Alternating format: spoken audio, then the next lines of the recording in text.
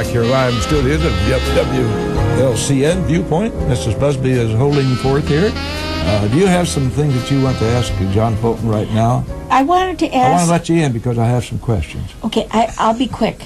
I just wanted to say that our telephone number is 648-5510. If anyone has any questions other than Bill's and my questions, they're welcome to jump right in there.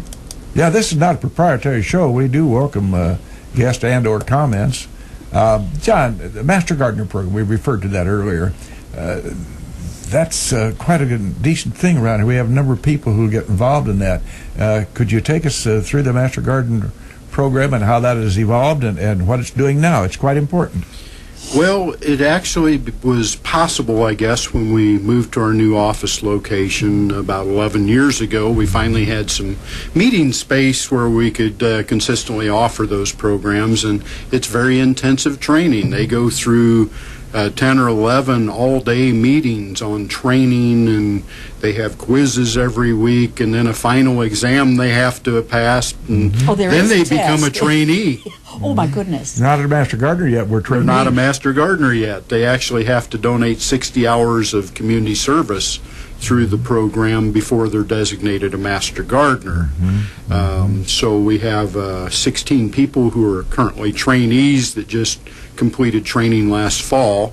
And Logan County is one of the 2 counties in the state with kind of the oddball training system. We alternate every other year in the fall. Everybody else does it January through April, and we go September through roughly Thanksgiving.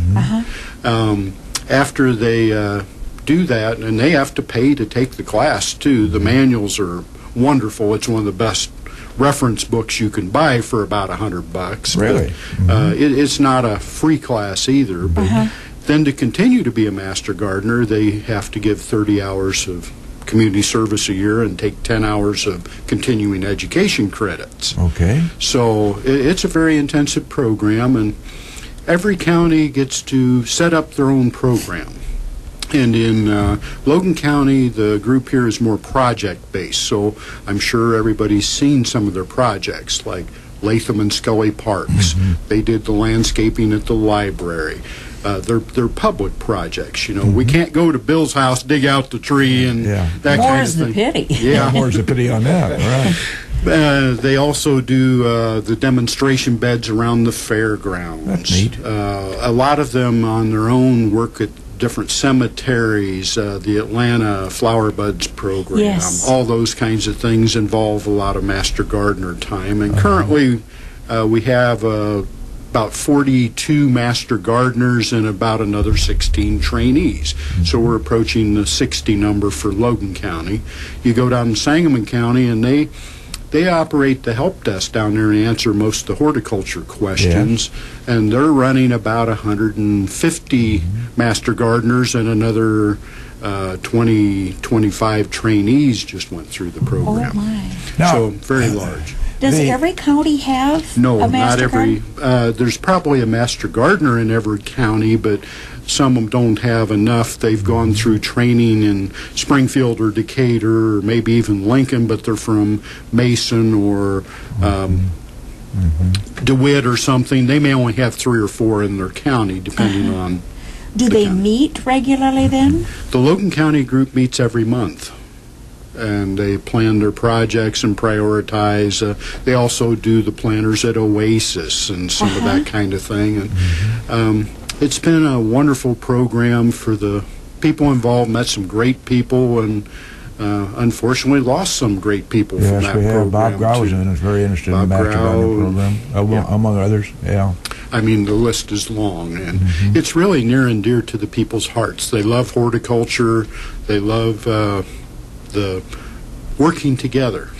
You know, who else would work that hard to give their plant sale money to the extension office? That's great. Well, over and above and beyond the community service, then it enters, I presume, to the individual's benefit as what he or she wants to do around their own home as a result of what they have learned in that program. Right.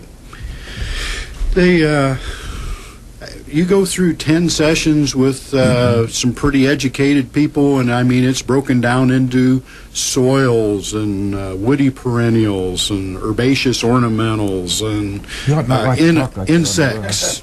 Insects, I'll get that one right, huh? Yeah. Instead of entomology. Well, I'm in my hydrangea phase, and I'm very well unacquainted with anything to do with horticulture. I hope so, because I hope everybody gets in that phase.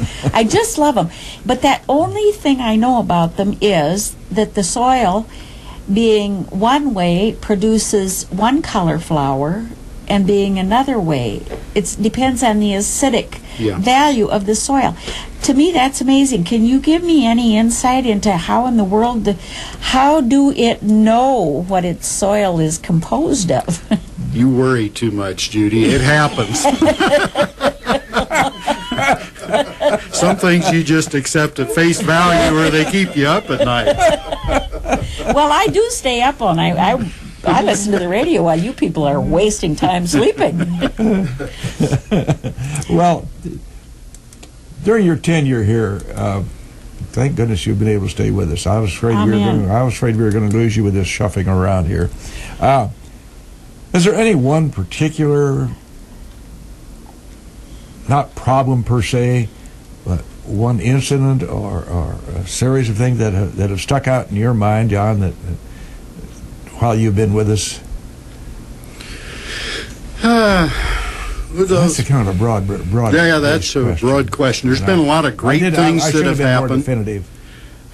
One of the great things that happened was when the council group got together and passed the extension referendum in the county. That involved thousands of volunteer hours when they went and pounded doors and passed a referendum in support of extension.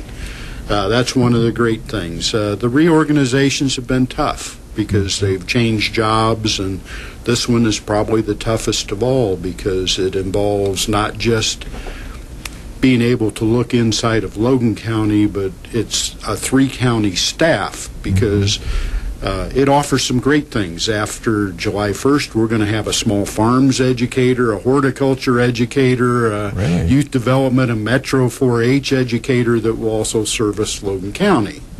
And that's been one of the tough things is after they did away with the advisor thing and the federal money went out of the counties, we lost our youth development educator, and the people we have in the office have done a great job with the 4-H program, but they're not master's degreed educators that can come in and do some of the other things that hopefully will have good access. You know, down here in Logan County, down through all of my memory, 4-H has been such an important project for farm youngsters, boys as well as the girls, and it has really had a major impact. In more urban areas, such as big city up north here on the lake, how does that benefit those youngsters up there? You see, we're agricultural, we're rural here, and they're urban up here. How does that program work with those folks? Well, and that's one of the misconceptions is that 4-H is only rural. At one time, Cook County had the biggest 4-H program in the state, even bigger than McLean County. Interesting. There's over 150 projects, Bill. They go all the way from gardening to visual arts to photography. You see some sprinkling of them out at the fair. Robotics, computers.